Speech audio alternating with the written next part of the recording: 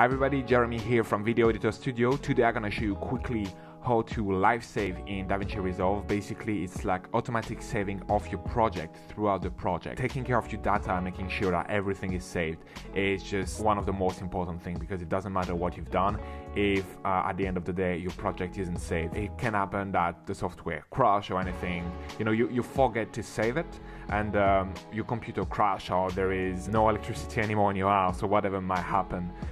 Your computer shut down, software shut down, and you've been working an hour, 2 hours on the project, and now suddenly all that work going to waste. It's the worst feeling ever, believe me. It probably happened to you in the past, it happened to a lot of people, but right now with live saving, you can basically avoid that by just doing those quick steps that I'm going to show you right now. Go to Davinci Resolve. Up there, it doesn't matter the page that you are in right now, on the edit page, but just go to Davinci Resolve Preferences.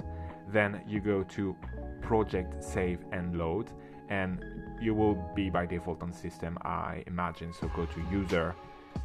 Then you have Project Save and Load, go on that, and here, as you can see, you got Live Save and you get Project Backups. Activating those two, you can activate only one of those because it's a bit taxing on your computer, depending on the computer that you got. In terms of RAM, how many RAM do you have?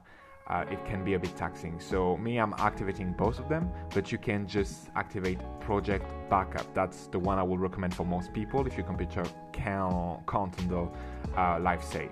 Live save, basically, that will mean that every 1 minute or so there is a saving that's gonna happen. To me, it's the safest way to ensure that there is a backup done every minute, so I know that it's live saving and I'm good.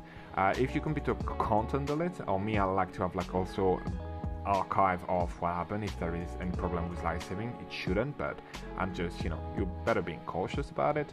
I activate also Project Backup, which means that it will perform a backup of the project every whatever time you decide to put. I'll put 5 minutes, hourly backup and daily backup.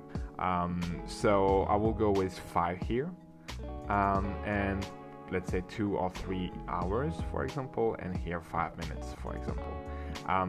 So by activating all that, you should be safe, and your project should be saved all the time. Like, you shouldn't have any problem to recover your data. The quick way to access that data then is, so I'm gonna save what I've done right here. You're gonna go to your project manager.